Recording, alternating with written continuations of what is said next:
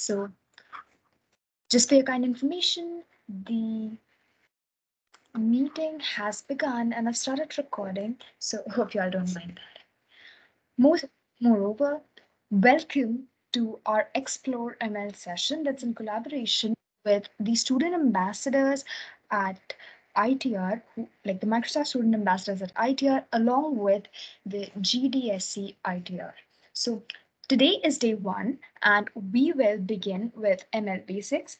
And just to give you a brief introduction about the speaker and the organizers, well, we have an amazing speaker with us today evening, and that's Abel. He's out here. He's an Explore ML facilitator, and do not worry, you're going to be in the right hands for the next 2 days.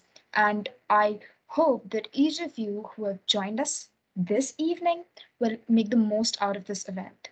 Now, to throw a bit more light on the organizers, hi there, this is Ankita. I'll be your host for the day, just to tell you about a few ground rules. If you have any queries, feel free to shoot them out in the chat box, and I'll make sure that your queries are addressed. Apart from that, the other organizer of this event is Mr. Pravesh Ghosh, your GDSC lead, as well as another Microsoft Student Learn Ambassador from ITER. So that would be almost it about the introduction. Without any further ado, I'd request Abel to take up the podium, and we think it's a good point to begin with. I'll take my presentation down. Oops, my apologies. I probably never shared my screen. But not wasting any more time, maybe I can quickly take you through the screen. So with this, we begin, and Abdul, I hope you can take over now. Thank you so much, everyone. Hello, hi, Ankita, hi, Pravesh, hi everyone. Thanks for the opportunity. I assume I am audible. If not, then Yes, we can hear you loud and clear. yes. Can you see my screen, which I suppose should work? And that should work. It's a yes or a no.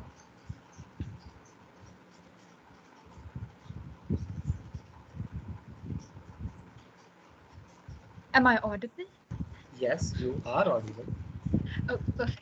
It's a 100% yes. We can see the screen, and you're good to go. Okay, awesome.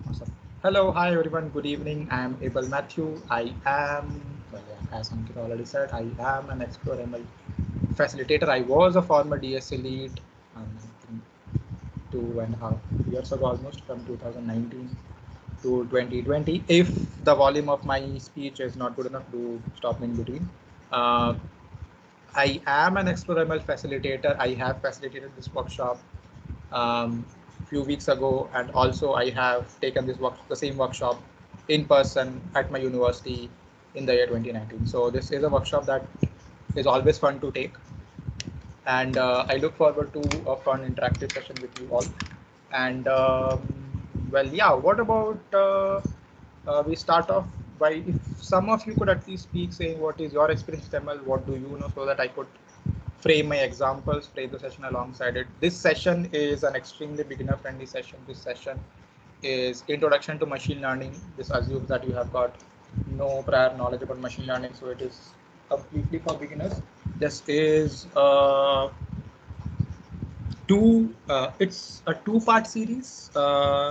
It's a collaboration between Google's AI team and Google's crowdsource team. The first part deals with introduction to machine learning. The second part deals with introduction to neural networks. Together, these two workshops are known as the beginner's track for machine learning by Google crowdsource. The attendees of the workshop who attend both the workshops do receive a certificate from Explore ML. The entire process is an automated process, so I'll be quickly sending a form that you all can fill, which would there are two forms that you have to fill. The first is a form that you filled in the beginning of the workshop, which is today, and if you attend the second workshop also, which would happen sometime soon, and you fill the post-workshop survey as well, then there's an automated process from Google's end based on the time of the workshop, based on time you fill and all those stuffs, that will generate certificate of participation to everyone who attended. So that's how it works. So I'll just quickly put it in the chat. Give me just a second. The chat might not be available to some of us. Interesting. Like who joined as guests. Interesting. So, do you or anyone have an idea? I'll take care of that. You can add that in the chat, and I'll make sure every single participant out here receives it later on via email as well. Not an issue. Let me make it easier for you. So, this is the form. I'll make it easier for you. So that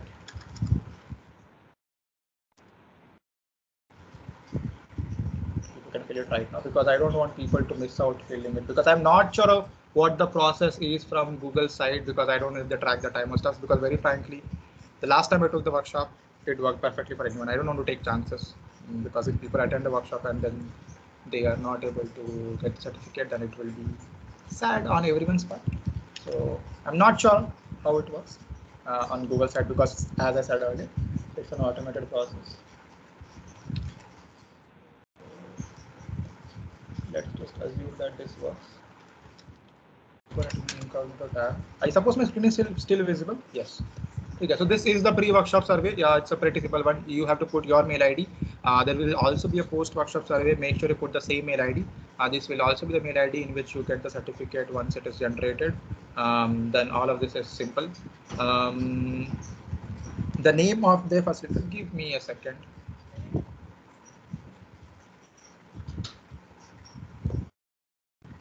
Yeah, I'm back. My name is Abel Mathew. So the question to who is the facilitator, you will have to answer that.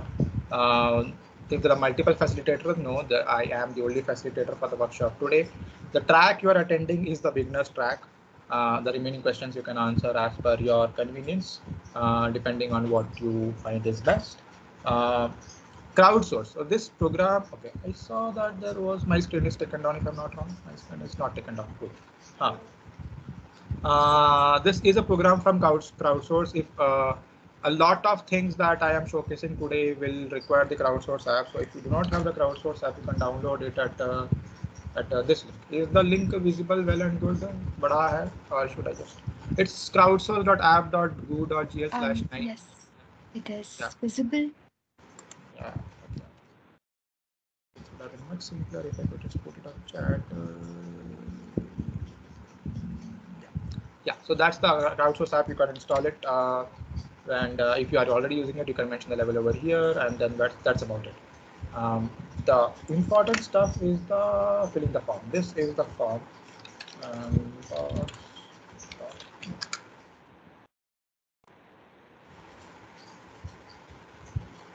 So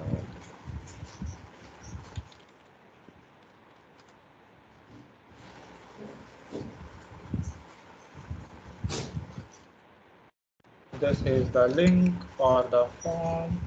If I increase the font size so that all of you can see, I suppose folks can find the link, and this is the link to download the. Yeah, I'll give it few seconds. Kindly fill this up. In the meantime, if anyone wants to introduce themselves, say something. I'll wait. We'll wait for minutes.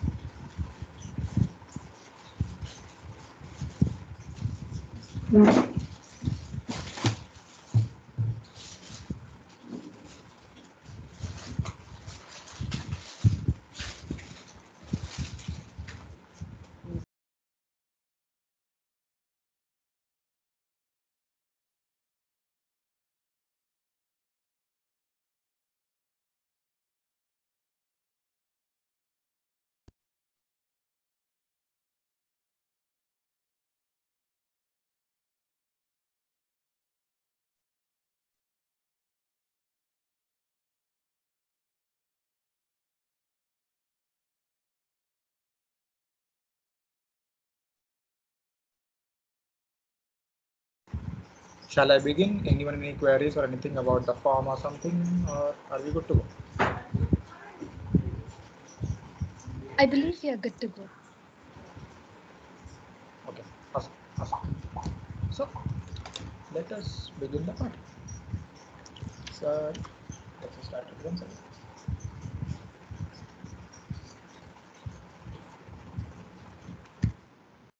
Yeah. I suppose my screen is back up again. I suppose you see slide 2. Yes. Okay, awesome. So, hello, hi, I'm Abel Mathew, as I have already introduced myself, if I'm not wrong, already 2 to 3 times. Yeah, I won't introduce myself anymore. If you want to reach out to me at any point, anywhere, you can use that username. I use that username in almost all the platforms. If you don't find me on that username on a platform, it means I don't exist on the platform, so you can reach me on some other platform. So that's about it from me. So Twitter, Instagram, LinkedIn, you name it. I have the same username almost everywhere. And well, yeah, if you want to connect, we can connect at any of the places that you want. If you have any doubts after the session, you can reach out to me or anyone, Ankita or anyone. We'll be more than happy to answer your questions or point you in the right direction. So let's begin. I just wanted to make sure one thing. This presentation has got audio, and I'm not sure if I. Let us check. Can some of you confirm if you can hear the audio? Yes, probably from my end, I can hear you loud and clear. I meant audio from the presentation. My apologies, the audio from the presentation isn't audible. Interesting. So if I do it once again, it should work.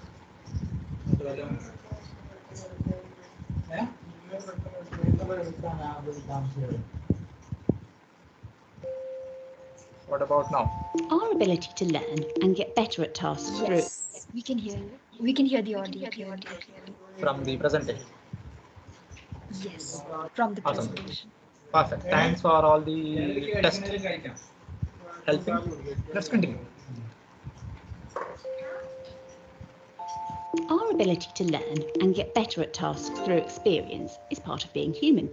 When we're born, we know almost nothing and can do almost nothing for ourselves. But soon, we're learning and becoming more capable every day. But did you know that computers can do the same? Machine learning brings together statistics and computer science to enable computers to learn how to do a given task without being programmed to do so. Just as your brain uses experience to improve at a task, so can computers. Say you need a computer that can tell the difference between a picture of a dog and a picture of a cat. You could begin by feeding it images and telling it, this one's a dog, that one's a cat. A computer programmed to learn will seek statistical patterns within the data that will enable it to recognise a cat or a dog in the future. It might figure out on its own that cats have shorter noses and that dogs come in a larger variety of sizes, and then represent that information numerically, organising it in space. But, crucially, it's the computer, not the programmer, that identifies those patterns and establishes the algorithm by which future data will be sorted. One example of a simple yet highly effective algorithm is to find the optimal line separating cats from dogs. When the computer sees a new picture, it checks which side of the line it falls on and then says either cat or dog. But of course, there can be mistakes. The more data the computer receives, the more finely tuned its algorithm becomes, and the more accurate it can be in its predictions. Machine learning is already widely applied. It's the technology behind facial recognition, text and speech recognition, spam filters on your inbox, online shopping or viewing recommendations, credit card fraud detection, and so much more. At the University of Oxford, machine learning researchers are combining statistics and computer science to build algorithms that can solve more complex problems more efficiently, using less computing power. From medical diagnoses to social media, the potential of machine learning to transform our world is truly mind-blowing. To find out more about machine learning, visit oxfordsparks.ox.ac.uk, follow us on Twitter, and find us on Facebook. As I already said before, I want this session to be as interactive as possible. So this is a video from Oxford Sparks. It's on YouTube as well. So this is one of the videos that is used to introduce machine learning in almost all the sessions. So after the session, what do you think? What is machine learning in your aspects? Like, what is machine learning? What is so unique about it? And how does it all matter? Anyone wants to take a guess at it, or you want to? So maybe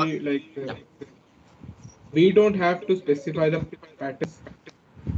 The computer will do it for us. Like will find the patterns and find the solution to a problem for us. We don't have to hard code it.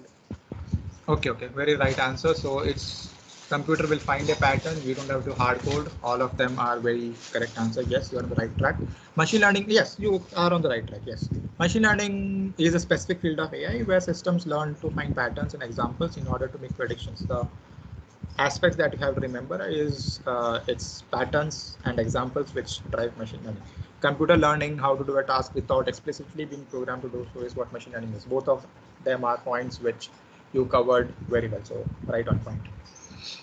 So if you have the crowdsource app installed from the link I told, or can open it. The crowdsource app is available only on. It is work in machines. Yeah, tell me. Yes, please.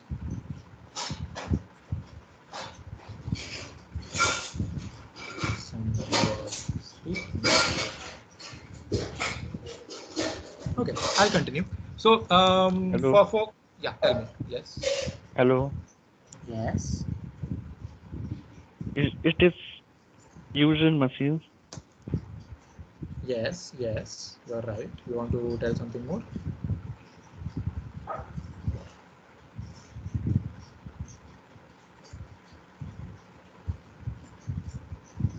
Okay, I'll continue. Thanks for your answer. So, if you are on the crowdsource app, you can download it, and the crowdsource smart camera task, a lot of the tasks in crowdsource app is based directly on machine learning. If you open the crowdsource app is available only on Play Store. There is no app presently available on the App Store or the Apple Store. It's a work in progress. So just in case you do not have a phone which has Play Store, then you would have to wait.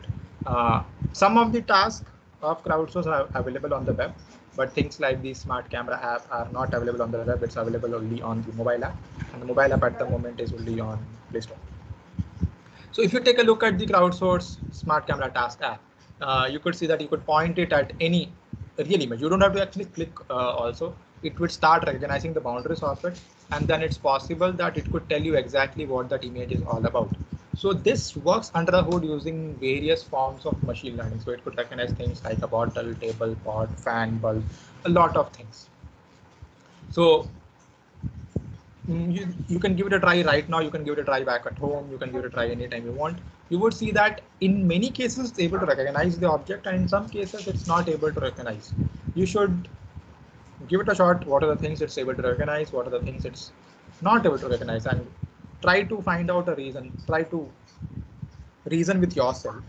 Why is it is able to recognize in some cases, and why it is not able to recognize in some other cases? The question, Mayank, you want to mute yourself?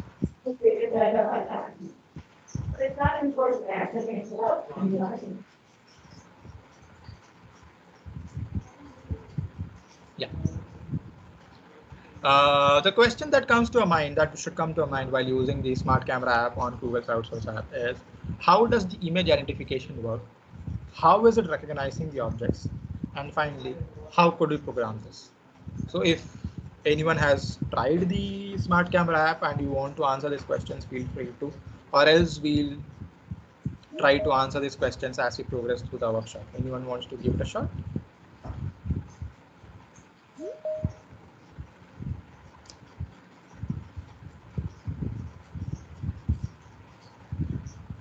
Okay.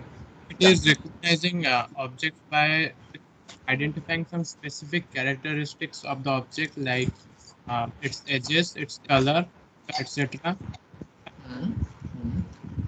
So given that it is able to identify the edges and everything, like how does it know, okay, this form of thing is supposed to be this object? So is there some database or something? So how do you think it works? So will this work only for limited set of data that it is already trained on, or will it work for anything? What is your perspective? I think the more data we feed and the more we try to train it, the better it will get, and it will be more diversified. Yes, very correct answer. So if you take a look at this GIF, so you would see that if it is not able to recognize, it also provides with an option to what it actually is. Like, so every time you're using it, it's also getting improved with every use, because it is a regular process of using the model and retraining the models. So that is what is keeping the model up to date, improving it with time over and over again. Just like we as human beings, we improve ourselves every day. It's every day is a new learning for Hello. us, isn't it? Yes. Hello. Another one group query. Yes. Hi Vishal. Hi Vivek. Yes. Hello. Yes, I have found this picture but not found the object like picture. What is the result after this? Sorry, I could not get you. I have taken a picture but not output me. Yeah, so the smart camera app in some cases does not recognize the object. Yes, you are right. So the smart camera app is not 100% correct model, and that's what we try to understand over here, why machine learning works in many cases, why it does not work. So if in some cases it does not work, it means that you try to capture an object which the smart camera app is not able to recognize. So yes, it recognizes only some of the objects, not all of the objects. So proceeding. Yes. One query another is please. So this is machine learning the object find the object via picture. Yes. Yes. Yes, I am right. Yes, you are right. Okay, thanks. Yeah, sure. Let's try to play another game. I suppose this is a game that some of you may have played. If not, then this is definitely a fun game. For folks who have not played, then I would recommend you to go to this link, which is g.co/quickdraw. You can open it on your phone, on a desktop, ideally on phone because it will require you to do some doodling. But the link is g.co/quickdraw, which is g.co/quickdraw. This is the world's largest publicly available doodling dataset. It's really fun to play. I'll give few seconds for people to play if someone is interested, or else we can cover the learnings from it. This is a fun, enjoyable activity. See if you can see, even for this activity also, if you can think of a hypothesis or some idea on how this works internally, because we'll take this example and the example before this, the smart camera app, to understand how machine learning actually works. Because the important thing to understand is what are the applications of machine learning, what are some fun, exciting things you can build with machine learning. That will then make you more excited to actually learn machine learning, given that you know something interesting is possible with it. If you directly start off with the theory, then you will feel like, nah, too boring for me to understand. If you folks want me to use, you folks want me to speak in Hindi, you want me to explain in Hindi, then I will be कर सकता हूँ. So yeah, as long as people are comfortable with the language completely, all of us. So yeah. So if you take a look at the crowd, so did anyone play the game Quick Draw, where you able to draw something that the website was able to recognize? Or if someone is too excited, they can. Or do you want to play it on the screen? Actually, I have tried playing it. Sorry? I said I have tried playing it, but it did not recognize my. Okay. It is telling me to draw a jacket, so let us see. Okay. La la la la la la la la la. I see shoe. Or t-shirt. Or sweater. I see wishbone. नहीं पता भाई, मुझसे नहीं होगा ये. Or teapot. भाई, Or glove. Set करो भाई, बेइज्जती हो जाती है इसमें. फिर से खेलते हैं. रुको. ये भी हमसे नहीं होगा. One second. In many cases, it's able to recognize ceiling fan. ये हो जाना चाहिए मेरे से. ठीक है. La la la. I see circle. Or frying pan. Or mosquito. Or rabbit. Oh, I know. It's ceiling fan. So it recognizes it's a ceiling fan. Let's try it with the face. So I try the. I see circle. Or potato. Oh, I know. It's face. Oh, wow. Oh my God! It recognized the face with just one eye. Okay. Wow. So if you saw that it was. Yeah. Tell me. Hello. One another question is. Hello. Yes. Another question is. Google Lens and Amazon search is the example of machine learning, right? You said Google search is an example of machine learning. Google Lens and Amazon search are the examples of machine learning, right? Yes, they use machine learning. Yes.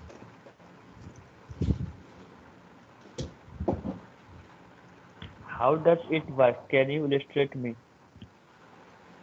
So, okay. We will try to cover some part of at least how Google search works towards the end of the session. So wait for that.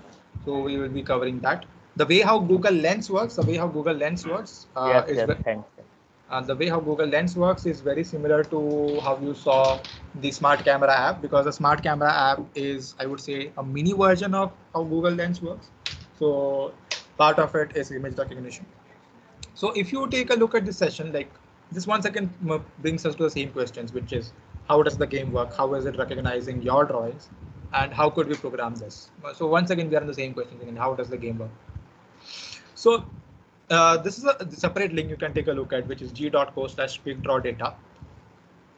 This is a large amount of data this is an example this is a small example of the total amount of data that the system has for the object caret. Okay. This is just for the object caret. This is not even the full data set. So there's large amount of data used to teach this game how to recognize images. So if you go to the link, you can see a lot of examples for an object. In this slide are some of the examples for the caret. If you were to describe what a caret was to someone who has never seen a caret, using only these images, that is essentially how machine learning model is able to recognize what a caret is. Okay. So there is no strict formula written that, okay, it has to be triangle shape, it has to be inverted triangle, there has to be some leaves on the top, it has to be this much width or this much height. No, it is able to recognize patterns, because so if you take a look, I don't know if my mouse is visible. So this is a caret which has got an inverted triangle, and this is something that looks less with sharp edges and more with curved edges, and it's able to recognize all of this as carets. If you take a look at this is also a caret, and this, which to a large extent to me looks like an ice cream, a cone ice cream, is also a caret. So these are these are different drawings that people drew when they were told to draw a caret. Okay. So when the prompt came as caret, so these are different drawings that different people drew across the globe when someone was told to draw a caret. So based on these models, the computer is able to understand, okay, this is how caret looks like based on the different patterns that it has.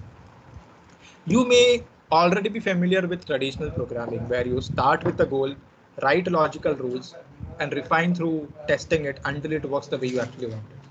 Imagine if you try to describe a caret the way you just described traditional programming rules, such as those on the right side of the slide.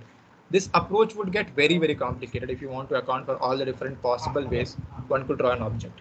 And if you had to do something similar for not just caret, but all the different types of objects. So writing rules, strict rules one by one, okay, this much has to be the width, this has to be the shape, this has to be the height, this has to be the color, may work to a large extent, but it becomes really difficult to scale and add features.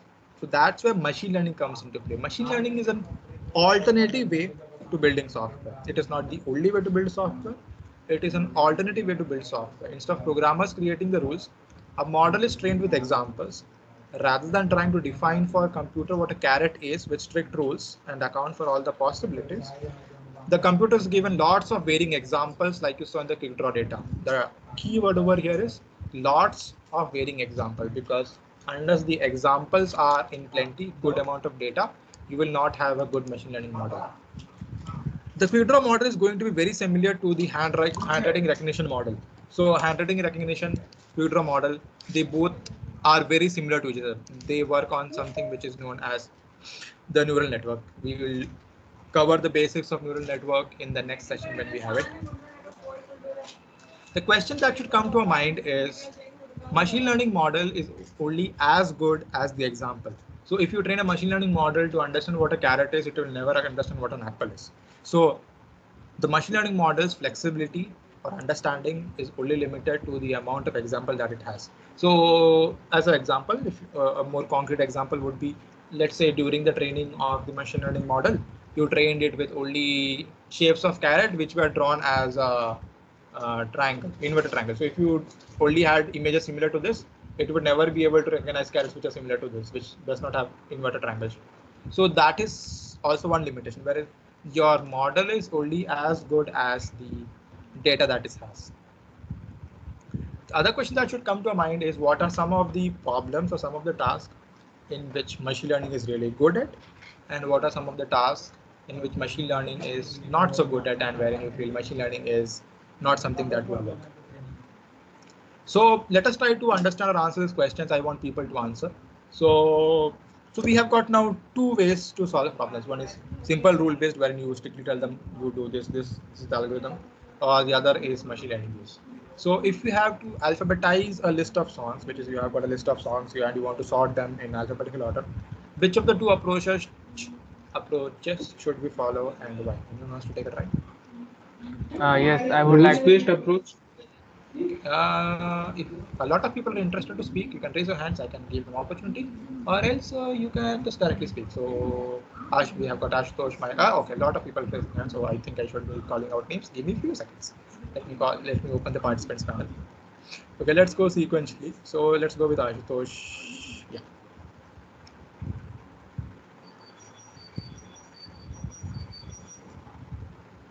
I'm not able to hear you, just in case you're speaking.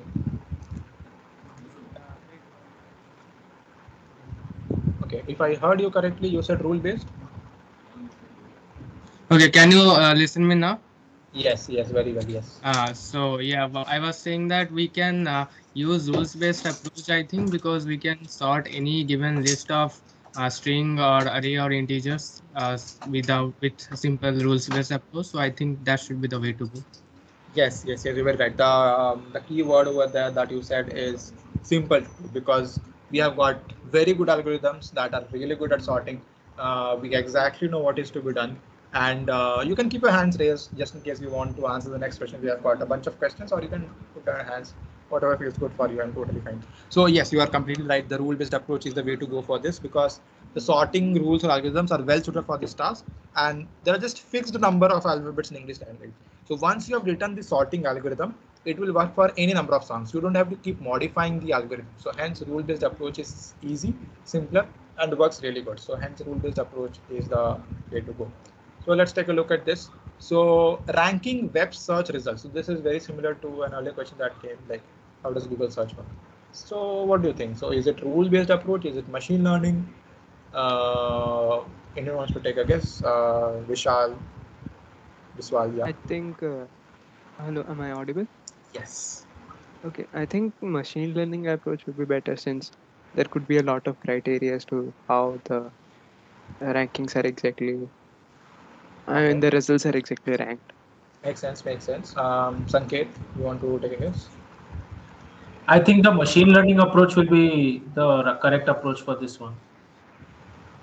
Okay. Anyone over here who believes it should be rule-based? Yes. Okay, yes. Yes. So Hello. could you give your argument? Yes. Hello. Yes. Why do you feel it should be rule-based? Hello. Yes, I can hear you. Yes. Yes. I am visible. You are audible. Yes. Yes, audio. I think Google Lens, Amazon search engine, and Google search and many more search engines are examples of machine learning, right? Yes. Yes. So some of other example you think to please tell me. Okay, I'll answer all of those questions which are not directly related to the slide towards the end of the session. My question over here being, does anyone think that ranking web search results is possible with rule-based approach, or like, do you think it should not be machine? I think I have It is possible. Yes. Vishwanath Patra, yes. You may tell me So about it is some possible. examples of It machine depends learning. upon our use case. Like Okay. if we want personalized results, then we may have a machine learning involved. But rules-based approach is also possible. Okay. So almost all. Okay, I'll Based answer approach this. is outdated right now because initially it was based on the amount of viewers for the website. According to that, it was arranged. But right now, as we are proceeding into the new age, we are using more of machine learning as we are getting more personalized approach these days. And also, the websites also want a personalized approach so that every person who requires a certain kind of content will fed first. Okay, I'll answer all of that. So the answer to this is a little, I think, expected also, which is ranking web search results is not strictly machine learning. It's not strictly rule-based, it's a combination of the both. Be it you take the example of the search on Instagram, Facebook, Google, you name it, all of the search algorithms, they have got an extent of machine learning and extent of rule based. The reason why it is not completely machine learning based and there is an extent of rule, I'll give an example.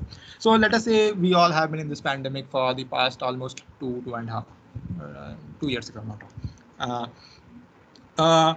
So let us say that someone is searching on Google COVID-19 vaccination. No matter who the person is searching for, as the developer of the search engine, I would always want Hello. the. Give me a few seconds to answer. Hello. Thank you. Yes, Vivek. Thank you, Ankita. Yeah. So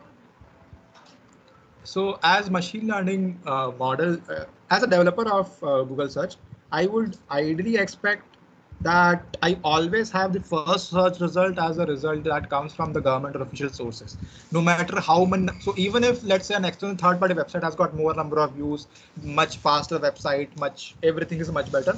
But at the end of the day, I would always want government sources to come on top of it. So that's one example wherein I want control overrides or strict rules to be handled in some scenarios. Whereas in some scenarios, I always want the top result to come. So let's say someone is asking for who is the top celebrity in the United States. So there could be multiple websites giving multiple answers depending on what's the most relevant to my query. It could be answered by a machine learning model.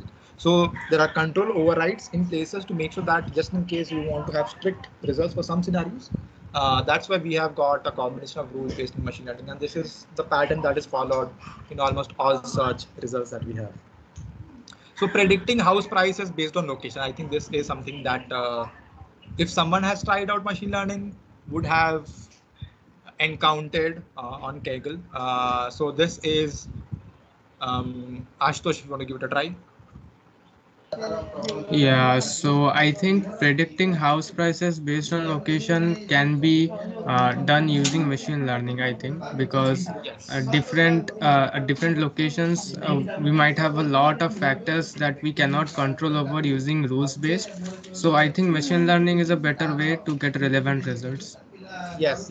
So what you said is completely right. Yes, there is no perfect formula to determine how much a home would cost based on its equation. So there is no strict mathematical formula, and there are a lot of factors that could play a part in this. So hence, a machine learning approach is the right way to go. And for folks who ever give a shot at Kaggle for learning machine learning, predicting house prices is one of the problem statement that comes in the very beginner friendly question.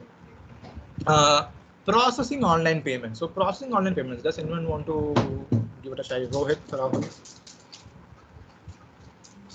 I think it's a rule-based approach because processing payments are always gonna follow the same steps. Yes. Anyone thinks it's machine learning?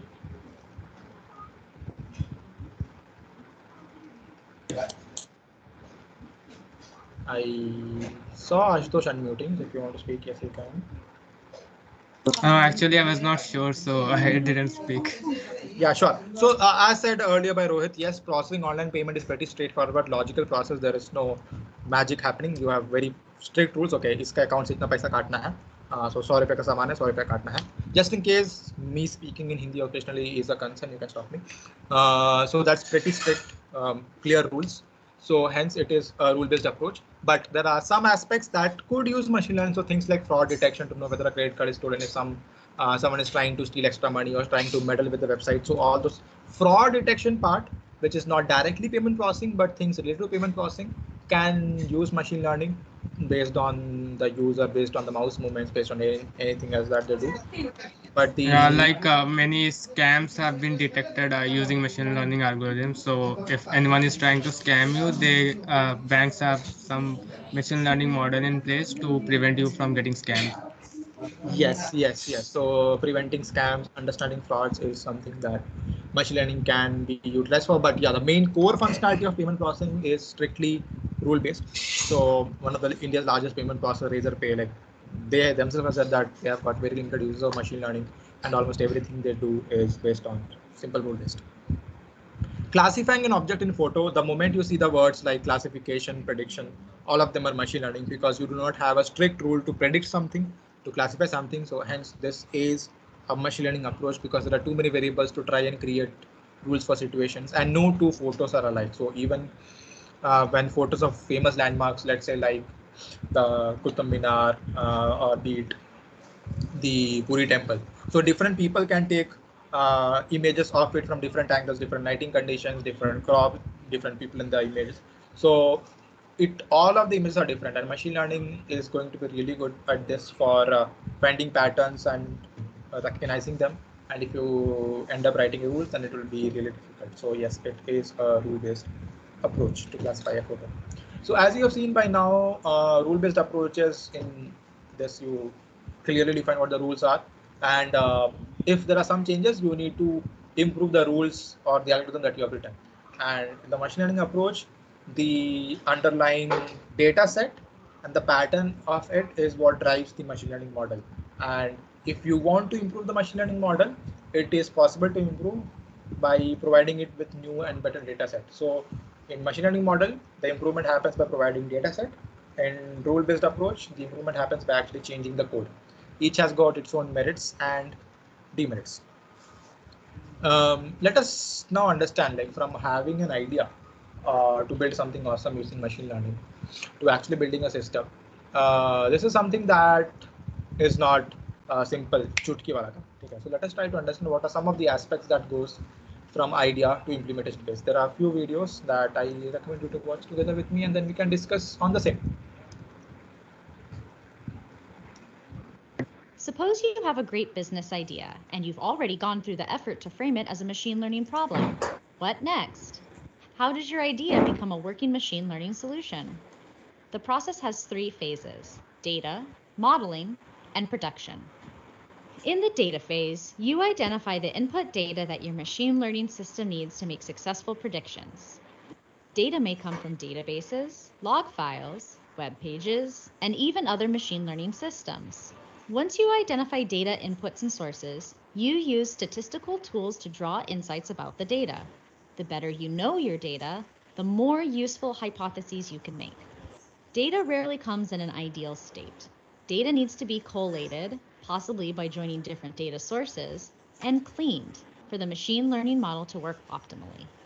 Cleaner data results in better predictions. For a machine learning problem, you start with the input data and convert it into features. Features are key properties of the data. For a supervised machine learning problem, you transform the outcome into labels. Labels represent the intended output of the machine learning system. Joining data sources, cleaning the data, and engineering the features and labels takes time. Plan on spending a large portion of your time in the data phase. Modeling phase. Along with the features and labels, you set up the kind of machine learning system needed, called the model. Researchers have created all sorts of machine learning models, from simple to complex. Some models classify data. Other models predict numeric values. Tools like Google's TensorFlow support many types of machine learning models for various uses. Before a model can make predictions, it needs training, which is like sending the model to school. First, there are lessons to learn from the data. Along the way, there are quizzes to check knowledge and correct any misunderstandings. In the end, there's a final exam. When training the model, you split the data into 3 sets: training, validation, and test. The training set corresponds to lessons. Here, the model processes data for the first time. It starts to infer patterns in the data to help make predictions. After you've trained the model once, you quiz it using the validation set. Based on how well the model does on the quiz, you may decide to adjust the model settings, or hyperparameters, which are like dials and switches for changing the model's behavior, and retrain the model again to give it the quiz again. The goal is to iteratively find settings that provide the best model quality on the validation set. When the model meets your success criteria, it's time for the final exam. Feed your model the test set. If the model predicts well, it passes the course and is ready for real use. Once your ML system is ready for the world, it's time to move the system into production. For starters, your system may need integration into a product. You need to figure out what this integration looks like and whether your model interacts with users. Models may need retraining on a regular basis with new data to pick up on new patterns or trends. This training could come from new data sets or from interactions with users. The system needs monitoring. This means tracking system outages, errors, data processing volume and speed, and how successfully it predicts results. Machine learning systems also require maintenance. As with any production system, this means fixing bugs, adding features that didn't make it into version 1, and the like. Machine learning specific maintenance could include testing other models and settings to see if performance improves.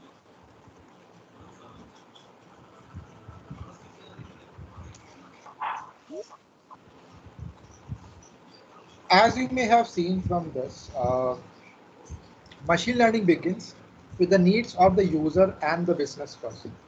With this in mind, you define an objective so you know how to proceed. So examples could include, example problem statements could include things like predict which friend a user is likely to share a photo with, suggest a user some place to eat based on the city he or she is at. These goals will help you define what the problem you're trying to solve, and at the end also understand how successful or how accurate your model is as well. Machine learning models learn from examples, so it is essential to find a large source of data that is relevant to your problem. Experts, as you have seen in the video as well, a large portion of the time goes in collecting, cleaning, and curating the data, because it's possible that two different people with same amount of data can produce two different models with different variations in the accuracy, and it's primarily because probably both of them spend different amount of time in cleaning up the data, curating the data, because your model is only as good as how you format and clean up the data. So the raw data that you get is supposed to be cleaned and processed. The arrow pointing back from prediction to data shows that the entire process is iterative. So it's not that you finish the process and then it is done, because as you have seen in the smart camera task also, and also in the quick draw example, that with every time you use the model, it is retraining itself. So it is evaluate and then back to collecting data as well, because every time you're evaluating something, you're also collecting the data and retraining the model once again. So this is an iterative method which keeps improving your model over every time you use it.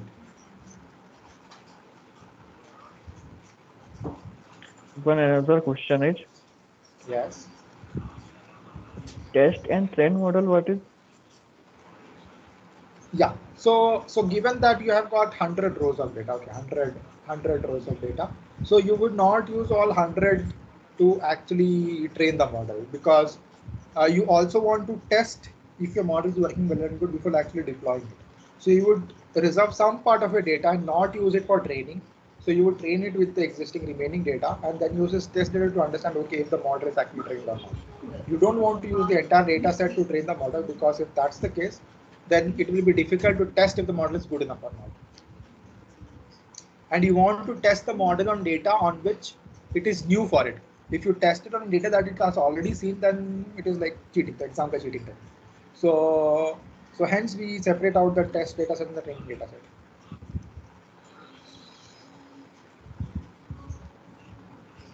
If not anything, I mean when I said if not anything that you remember from this session, this is that one video that I wanted to remember from the session, which is important aspect of machine learning, whether you are using machine learning in your daily life, or whether you are planning to learn, or you are just an end user of machine learning product like Google Search, or if you're just using it. This is one video that I want to remember, which is the importance of understanding how human bias can impact machine learning. So I'll play it for you. Let's play a game. Close your eyes and picture a shoe. Okay, did anyone picture this? This? How about this? We may not even know why, but each of us is biased toward one shoe over the others. Now imagine that you're trying to teach a computer to recognize a shoe. You may end up exposing it to your own bias. That's how bias happens in machine learning. But first, what is machine learning? Well, it's used in a lot of technology we use today. Machine learning helps us get from place to place, gives us suggestions, translates stuff, even understands what you say to it. How does it work? With traditional programming, people hand code the solution to a problem, step by step. With machine learning, computers learn the solution by finding patterns in data. So it's easy to think there's no human bias in that. But just because something is based on data doesn't automatically make it neutral. Even with good intentions, it's impossible to separate ourselves from our own human biases. So our human biases become part of the technology we create in many different ways. There's interaction bias, like this recent game, where people were asked to draw shoes for the computer. Most people drew ones like this. So as more people interacted with the game, the computer didn't even recognize these. Latent bias. For example, if you were training a computer on what a physicist looks like, and you're using pictures of past physicists, your algorithm will end up with a latent bias, skewing towards men. And selection bias. Say you're training a model to recognize faces. Whether you grab images from the internet or your own photo library, are you making sure to select photos that represent everyone? Since some of our most advanced products use machine learning, we've been working to prevent that technology from perpetuating negative human bias. From tackling offensive or clearly misleading information from appearing at the top of your search results page, to adding a feedback tool on the search bar so people can flag hateful or inappropriate autocomplete suggestions. It's a complex issue and there's no magic bullet, but it starts with all of us being aware of it so we can all be part of the conversation. Because technology should work for everyone.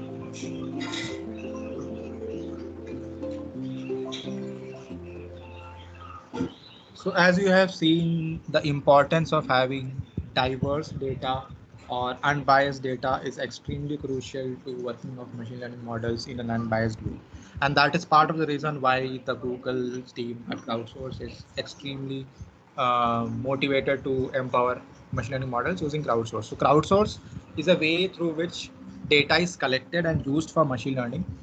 So it is used for almost all the Google products, and for the images section that you see, and also some of the contributions.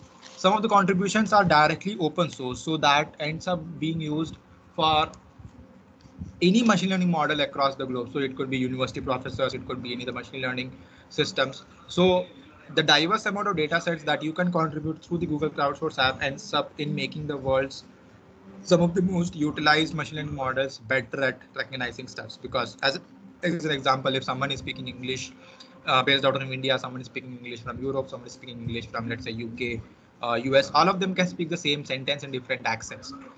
So we want machine learning to be able to understand people from across the globe, which is why we want people from across the globe to contribute to machine learning.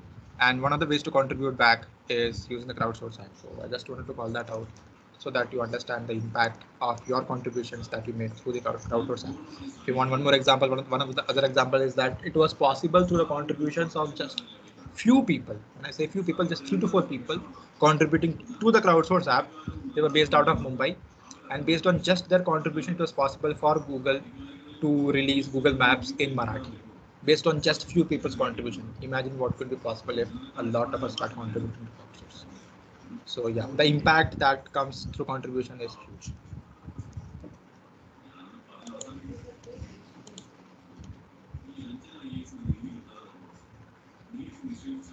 Machine learning systems require lots of data to make successful predictions. What happens when that data is sensitive, such as people's names, credit card numbers, or medical histories? Sometimes, sensitive data is needed to train a model so it can make accurate predictions. But at the same time, this data must be carefully protected. This is the challenge of machine learning privacy. Let's look at an example. Suppose you create a machine learning model to diagnose illnesses based on a person's symptoms. Someone who reports a stuffy nose and a cough might receive the diagnosis, the common cold, whereas someone else with the same symptoms plus a high fever might be diagnosed with the flu. Plenty of other factors might influence the diagnosis too. Does the patient have a medical history of similar symptoms? Did she recently travel to another country or spend time on a farm with livestock? Are other family members or roommates sick at the same time? To train this model, you could feed it information about thousands of people and their symptoms, medical records, and demographic information. This data includes plenty of personal information that needs to be kept private. In addition, the data sets involved might contain other private information not directly relevant to medical diagnosis, such as patient contact information or the credit card numbers used to pay healthcare providers. What steps should you take to protect user privacy? Step 1 is to gather and select only the data that your ML system needs to achieve its goal. The less private data you have in the first place, the less you need to protect. This might seem like common sense, but it takes effort. It's easier to copy a whole database than to spend hours removing the parts that you don't need. Step 2 is to identify any data in your datasets that may be sensitive. For example, people's names, addresses, telephone numbers, email addresses, government ID numbers, and other personally identifiable information, or PII, should be kept private. Another type of private information is user-generated content, such as email messages, YouTube videos, blog posts, and any other content created by known individuals. Be sure to work with your product counsel to determine which types of information are considered private and how to handle them. You also need to make sure you have permission to use the data and whether the data has other privacy restrictions. Be sure to work with your product counsel here as well. Step 3 is to protect the private data. You can do this by controlling access to the data and your ML model, or by altering the data so it's not recognizable anymore, or both. Privacy is a critical concern in machine learning. When you maintain privacy, you build trust with users and protect your company's interests.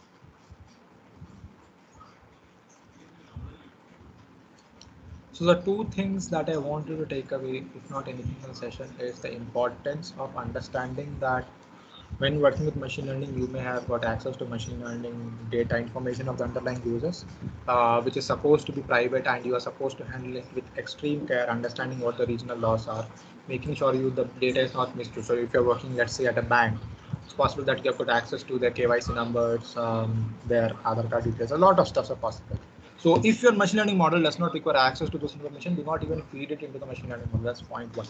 Second point is that it's possible that you build a machine learning model and some bias happens. So make sure you always take additional steps or whatever required to remove any bias that could have happened in the process of the machine learning. So A is importance of privacy, B is bias. The laws in India are still a work in progress, but if I take an example of EU, so if there is a company in EU and they want to process the healthcare data, so let's take an example of Apple. So Apple has got Apple Watch. So let's say they have got users in Europe. They want to process the healthcare data. They can process it only within Europe. Essentially, I mean, the data has to be processed in data centers within Europe and they cannot take it back to California or US.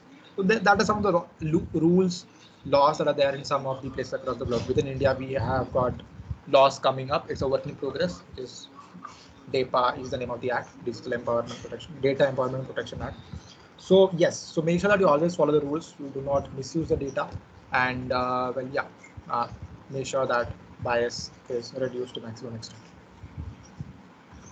It's easy to look at examples of machine learning and see it as magic. It opens doors to a lot of new possibilities with technology. We already considered certain use cases, examples where machine learning was necessary, and some use cases. In this example, we'll try to understand various types of problem that machine learning is best suited at and what can ML do. In news articles and discussions, it's common to hear phrases like artificial intelligence, machine learning, and deep learning used interchangeably, but there are distinctions between them.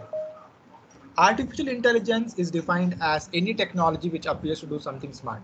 This could be anything from programmed software to deep learning models which mimic human behavior. Machine learning is a subset or a specific kind of artificial intelligence, but rather than using a rule-based approach, the system learns how to do something rather from examples. And deep learning is a specific type of machine learning that uses a technique known as neural networks, which connects multiple models together. We will cover the basis of neural networks in an upcoming session. Deep learning, similar to machine learning, learns via examples. It is unique because it connects various models or various layers together to build something complex, like recognizing patterns in videos or image recognition and stuff like that. So the thing that you saw, like the crowdsource app, using the smart camera task or Google Lens, all of them essentially you can say are deep learning models which use neural networks. This brings us to a very simplified overview of the history of machine learning. Okay. So for machine learning to properly happen, we require three things. A, the algorithm or the underneath maths of machine learning, the data to power it, and the technology to actually use it. And machine learning is possible only when all three are actually available. So does anyone want to take a guess? So neural networks or regression or anything else. So when do you think was the algorithm for the same discovered? So the machine learning model that we use. When do you think was the maths or the algorithm for that discovered? Anyone wants to take a guess? Can you repeat again? Okay. The algorithm or the maths of machine learning that we use today. When do you think was the maths for it formulated? I think it was the basis of it. I think after the maths was created, then only machine learning work for that was used, I think.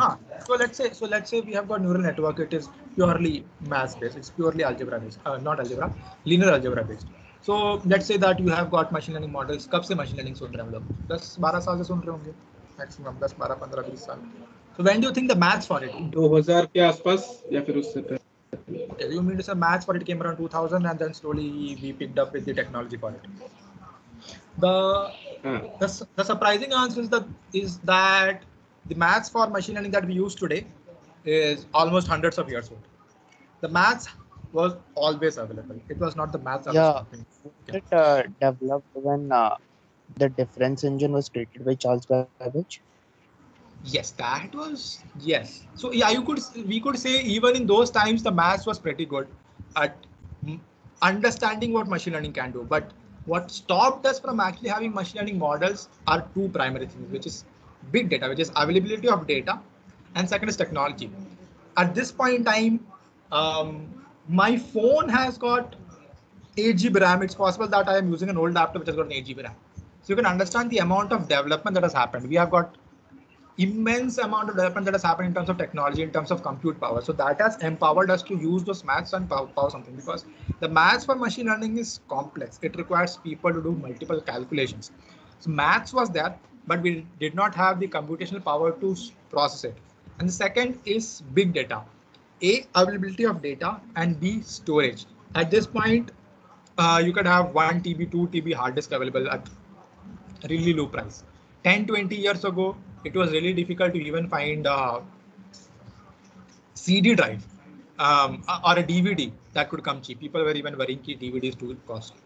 So the cost of storing data has reduced a lot, and the technology has improved a lot, and that is what has empowered us to use machine learning today. At this point, the maths was always available. The technology and the data storage is what has changed in the past. Let us try to understand a few various examples of machine learning problems, machine learning types, not problems, machine learning types, which could be used to solve problems. Classification is a common application of machine learning. The system determines which class or category an example belongs to. The output can be a label and a percentage of confidence.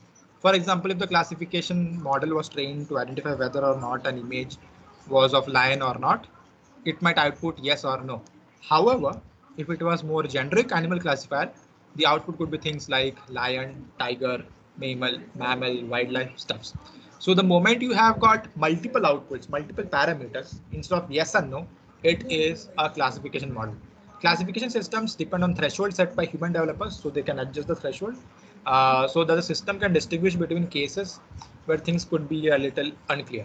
So as an example, if you build an email classification, so know if it is important, not important, spam, or let's say it is promotion.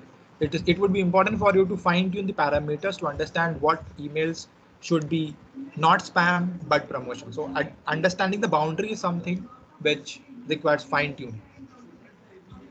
Some of the examples of classification models on the crowdsource app are the sentiment evaluation task, image label verification. So image verification is wherein you would be shown images with their possible labels, and then you have to say whether or not the labels are correct. And the third, smart camera, is also an example of a classification model. It is also an image recognition model. There's a multiple models on the smart camera app. Almost all the machine learning products that you see in the world use various forms of machine learning models together. Regression systems is an example of regression system. Regression system outputs a number. For an example would be how long will it take me to drive from point A to point B, or the likelihood that someone will click on an ad. So the moment the output is a number based on the data, that's when it is a regression model. Regression model is kind of like averaging it out or predicting an average. Regression systems can be as simple as drawing a line that you see on simple average, or it could be even complex things like you can use logarithmic regression or different forms of regression. So this is as an example. If you see the distance from Mumbai to Hyderabad, it's the two actual routes are 1 hour 10 minutes and 1 hour 10 minutes via flight, and via road it's 13 or 28 minutes. And the integration model based on some parameters has calculated the middle way around, which is 13 hours 27 minutes, which is also the time it will take, if I'm not wrong, by train. So these are different routes, possible ways, and the averaging out result is what happens while you use regression model. Clustering. Clustering is a way to understand how close a given data is to another data. So let us say you draw the letter 7. Okay. So different ways in which you draw 7 are meant to be close together because they are at the end of the day representing same same output, which is the number 7. So when you want to understand how closely related the data sets are to each other, that's when you use clustering model. The semantic similarity task, if you use it on the crowdsource app, is an example of clustering model.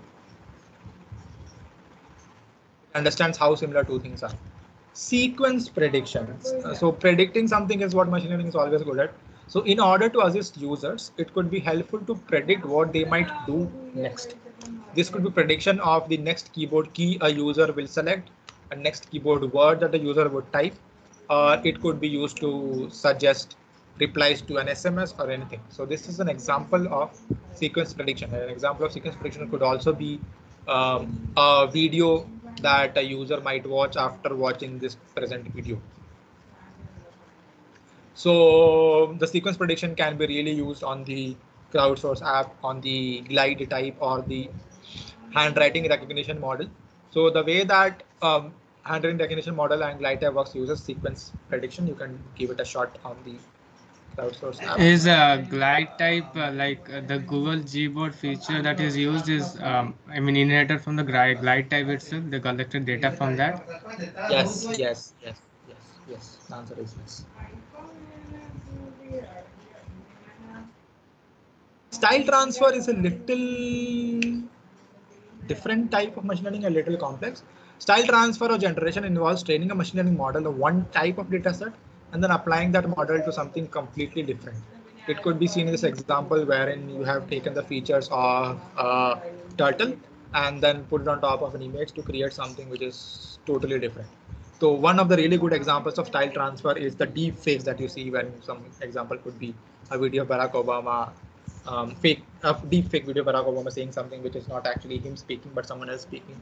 But Barack Obama's voice is style transfer on top of that video. That's an example of style transfer. So let us try to go through some examples and try to understand and have some simple question answers. So recommending next word in the Android SMS app based on the words typed so far.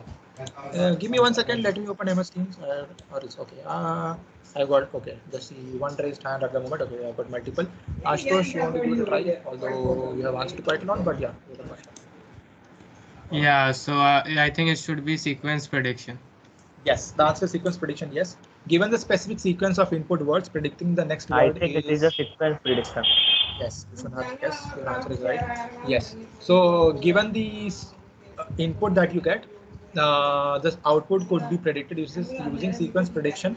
The important aspect to remember while using sequence prediction is that the input order is important. So if your output depends on the order of input, then it is a sequence prediction model. So in English language, if I take the example, the order in which you place the words actually differs the meaning of sentence. So hence it is a sequence prediction model wherein the order actually is important. Classifying an email as spam or not spam. The word is available on the question itself. I have told an answer as well, which is classification. So yes, it is classification. It is a classification problem. Identifying trends amongst a group of people who have bought a new music release. Vishal, you want to do it, right? I think it's clustering. Yes, you are very right. Yes, it is a clustering model. The goal for this problem is less about making prediction about the user, but about understanding the similarities between different users who have purchased a music release. So the moment you want to understand trends, the moment you want to understand what is common across a group of people, how close they are to each other in terms of their features, you would go with a clustering model. So yes, clustering model is the right answer. Yes. A bot that reads the news in the voices of famous actors. So as I said, the moment you want to translate features from one type of model to the other type, you would go with style transfer. So yes, this is a style transfer, and as I said earlier, some of the famous examples of style transfer models are the deepfakes that you see flowing across the globe. Determining workout activity based on phone movement. Jyotiraditya Kauna. Yes. Hello. Determine workout activity based on phone movement. It depends on the style transfer. Am I right? Style transfer. I want others to also answer. Anyone else wants to give it a shot? Yeah, I also think it should be style transfer. Style. Why do you think it should be style transfer to determine whether someone is working out? What? I think Can it's we use not style clustering? transfer. Could I answer? I think it's sequence prediction. Okay, what are you predicting in this? So, like when the phone movement, it's probably taking movement from the data of a gyroscope that's present inside the phone from the sensors. Yes. So, based on that, maybe prediction. So, is it okay if I speak in Hindi? Clustering हो सकता है क्या?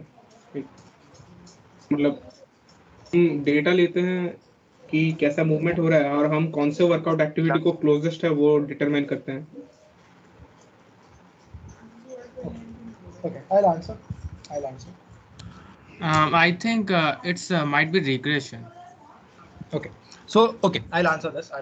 I'll use Hindi in between as well. So had this been just one type of activity that you are trying to figure out in your particular use case, let's say कि तुम्हारा एक project है जिसमें तुम बस पता करो कि कोई इंसान चल रहा है कि नहीं, ठीक है, that's just one activity that you're trying to track. Okay, so in that case regression is possible wherein you could have a number between 0 and 1. So if it is 1, it is 100% walking. If it is 0, it is 100% not walking. If it is 50, you would be like, I am not so sure. Okay. So if it's just one thing and you want to have a number, then it is regression. The moment you have multiple types of activity that you could do, it is difficult to do with regression because then you would have to have different values for different numbers. So तुम बोलोगे 0.1 अगर output आया तो walking है, 0.1 से 0.2 हुआ तो हो सकता है running हो. So it becomes difficult. So when you have just one single output, it is regression. So that's the reason why it is not regression. The reason why it is not sequence prediction is because you're not predicting something that would happen. कोई चल रहा है तो तुमको आगे क्या करेगा वो प्रेडिक्ट नहीं करना है. तुमको फोन का रीडिंग मिला है, तुमको उससे पता करना है कि अभी तक उसने जो किया वो क्या था, नॉट कि आगे क्या करेगा. Make sense? So that's why it is not sequence prediction. Yes, this could be a clustering problem. This could be solved using clustering. Yes, But the easiest way to classify this is a simple classification model because you have got data inputs. तो तुम्हारा walking के लिए हो सकता है इस pattern में gyroscope या फिर फोन का जीपीएस मूव हो रहा है, रनिंग में इस पैटर्न में मूव हो रहा है, तुम्हारा जंपिंग में इस पैटर्न में मूव हो रहा है. So you have got different data inputs classified for different data outputs. So that is one way.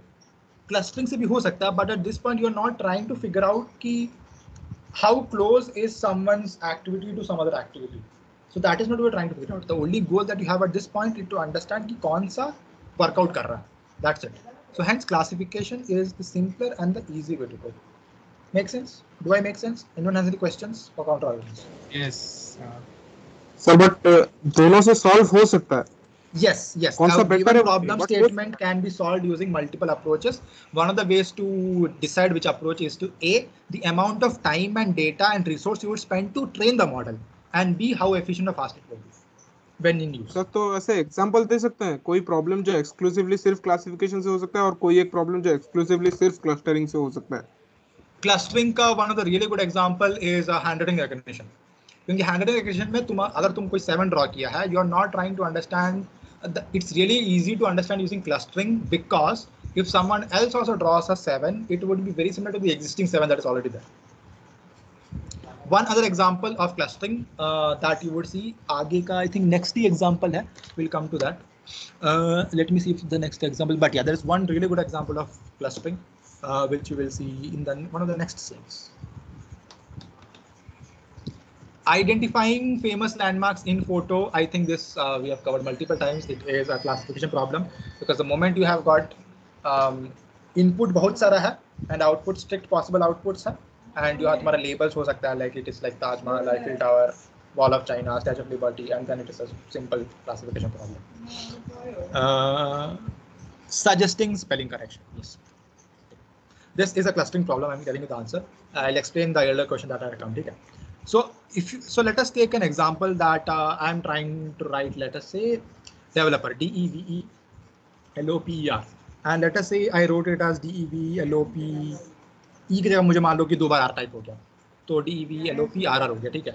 The reason why it is really good to use a clustering model over here is that the spelling mistaked word and the actual word will be really close to each other in the clustering model. Classification में आसपास नहीं होगा. It is really easy to find out कि कौन सा correct word for a given wrong type spelling using clustering model because the closest spelling would be close to the data in the clustering model. And this is a good example where clustering is one of the only models that could work really well. Because तुम ये चाहते हो कि कौन सा data किससे कितना पास है वो पता करो, and उसके लिए clustering बहुत अच्छा होता है. Make sense? Yes. Yeah. Predicting the quality score for an advertisement. The moment you have got, okay, in this example, you would see it is telling, I'll tell the answer, no need to raise hands. It's telling you to predict the quality score for an advertisement. So the output could be between 1 to 100 or 0 to 1 or anything else. It's predicting a number. The moment it is predicting a number, it is a regression. But if you had to predict whether it is good or bad, whether it attracted people or not. Hello. Yes. One another question is. Hello. One another question is that the Google Lens is based on which technology like regression or clustering? Am I right? Google Lens does not directly depend on any one single model. It uses something known as neural networks to recognize images and find patterns. It does not directly use just one type of machine learning model. There are multiple machine learning models that happen under the hood. So things like Google Lens or almost anything that you see out is not based on something one small thing, but they use small problem statements एक solve करके पूरा बड़ा सा problem को solve करना है. Make sense? Okay. So predicting the quality score, the moment you have prediction happening from numbers, it is going between numbers. The output is 0 to 1, so 0.1, 0.2 continuous numbers. It is regression. If the problem is a little different, when you want to understand if the advertisement is good or bad, then when you have got strict outputs, कि इस type का होना है, then it will be classification. In this case, it is regression because we are going to predict the quality score. We are predicting a score. So it is regression. But yeah, कि अगर good, bad, अगर multiple number of outputs अगर limited है, so then it would be a classification problem. Estimated time arrival based on the date and time of traffic. This is something that we have covered already. which is it's a regression model, and translate, and then 1 second. Yeah, that's about the questions we had to cover, some of the recaps. So overall, we covered what's the basis of machine learning, difference between machine learning and rule-based, idea to implementation, various kinds of problems in machine learning like sequence prediction and everything else. So clustering, classification, regression, style transfer. So that's about the basics and intro to machine learning. As I said earlier, Crowdsource by Google has got a web and a mobile app, and it allows users to answer quick questions, which at the end of the day is in a gamified UI. And the folks were interested and were super enthusiastic. Crowdsource has got level program, wherein if you level up to, if I'm not wrong, I think Ankita can confirm this for me. I think it's level 15 wherein you get invited to Google Office, or it's level 17 if I'm not wrong. But yeah, so there are level perks. 17 for 17. invitation. Level 15 is getting certified publicly. So yes, so there are perks of contributing to Crowdsource. A, you get some perks. B, you get recognized, and at the end of the day, all of this is improving the machine learning models that we have out in the world. Not just limited to Google technologies, because things like the image recognition, the images that you contribute, all of them are completely open source, which are available for people across the globe to use for any of the models that they want to use. That's about the basics that we had of the beginners track. We would be having the next session where we'll be covering neural networks, and see you soon.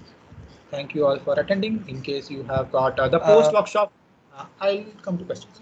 The post workshop form would be provided at the end of second session, which would be not taking today, but we would be taking it on a future day, which Ankita would be sharing. Yes. You can reach out to me if I am not able to answer questions on any platform, but yeah, I could answer your questions right now. Yeah, so I was asking, what if we use a machine classification, machine learning problem to predict what type of problem is a given problem, and then use a cross and have many models, machine learning models, and one machine learning model to predict what type of problem is given a problem, and have many models to solve the given problem. What if we do that and have a big project? That's a really interesting question. Okay. The reason why machine learning scientists and data scientists are paid in huge numbers at this point in time is because we don't have clear data set to predict which type of problem statement could use which type of machine learning model strictly. That comes with people's experience. The moment we have got sufficient data, sufficient examples to understand, okay, this problem is to solve with this machine learning model, then we could have a model trained on that. The concern that comes with training a model to understand which model to use essentially is the fact that you do not have sufficient data set to train the model. And that is why the experience of some of the renowned scientists and experts come really handy, because they have experience. The moment you have got sufficient data, and everyone across the globe has access to the data, then it is possible that we can come to a stage wherein we can have systems which could tell you for a given problem what type of model you should be using. Yes. Does that answer your question? Thank you. A good question, actually. Okay, I also have one question regarding Hello. will we be Hello. Yes, will we be just last question? One last question. Bolo. I think Ashutosh, you could continue, and then I'll allow Vivek to have his question. Yeah. Bolo. Okay. Okay, so I was saying that in the next session that we will be having, will there be any coding session like on how we will be? Yeah. Okay, good question. The next session we will not be having coding, but we will be tinkering around with an online machine learning playground, but it does not require you to code anything. Using it on laptop is recommended to actually play around with it. If your university hosts the intermediate workshop, this is a beginner's track, the intermediate workshop, which is a 3-session workshop, that involves actually coding on TensorFlow and Colab, but the next session does not involve coding. Okay. Thank you.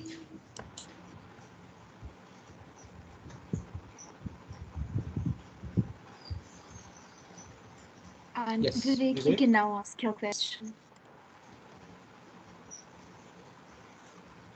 The core programming language used in machine learning. समझा नहीं. Used in machine learning से पहले क्या बोले? Main programming languages. Okay, so you can do, okay, the maths and the concepts is same. You can do machine learning in almost any language that you want. Some of the languages that are used a lot are R and Python. People also use TensorFlow with JS.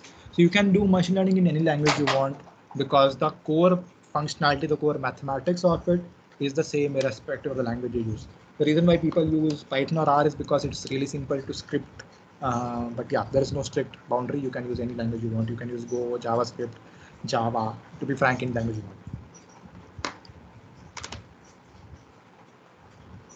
want. So I had a question like Okay, I thank have you. this like comment out like what Thank you. how to differentiate a problem into classification and clustering. Like let us say I have so many images and I want to know like which one is closer, which one is a lion and which one is a horse or something like that. Like so, what should we say? Like we should we call it? We are classifying images as lions or horses, or we are clustering them as their closeness to a lion or a horse. Okay. The problem, okay. Image is a complicated data set, very frankly. Image is, if you take images of lions and horses, it's a very complicated data set. And it's really difficult to cluster them together, very frankly. Okay? And hence, I would recommend you to go with the classification approach. But your thought process is right, wherein it's possible that you get confused between whether I should go with the clustering route, whether you're clustering the lines together, or you should go with the classification route. You should go with the classification route because creating clusters with images is not easy. And classification model, if it solves a problem statement, you should go with the classification problem statement. So another thing, like in classification, we have to earlier label the data. Yes, yes, yes. So I am telling them that this is a like let us say we have three kinds of lions or tigers, or like let us say three kinds of animals, and we train it. We train it with that data. Can we make an model that can distinguish if we give a fourth type of animal and say that it is none of them? Usually no. Usually no. Usually the answer is no. But some of the ways to escape the problem statement is that, so let us say that you have trained a model to recognize, let's say, cats and dogs, okay, and you input a lion, okay. So what you could have is that the other argument that you get as output to any machine learning evaluation is the confidence percentage. So if your model says that it is a cat with 60% confidence, you can assume that maybe it is not telling the right answer. So you could have a limit on the confidence interval beyond which only you would accept the right answers, and below that you can assume it is not recognized properly. But yeah, usually the computer directly cannot tell you that it is none of this. Okay, thank you. Thank you for this session. Thanks, Ankita. Thanks, Bhavesh. Thanks, everyone. Thanks for joining. Just a quick reminder to everyone out here: if you all still have questions, you can you can ask us so that we can reach out and make it possible for connecting you with Abel. Or if you still have questions, maybe you can store it somewhere for the next session. I'd stop the recording now, but I'd request all of you to stay back just for 1 more minute so that we can have a group picture, if it's okay with everyone out here.